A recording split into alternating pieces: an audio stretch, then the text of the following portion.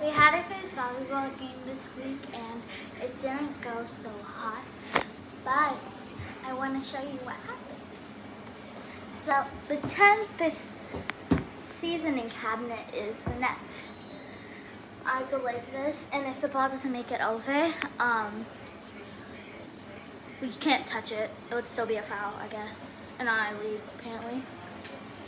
So we don't touch the net. And right when she says that you go back, then you get in your stance and you have a ball.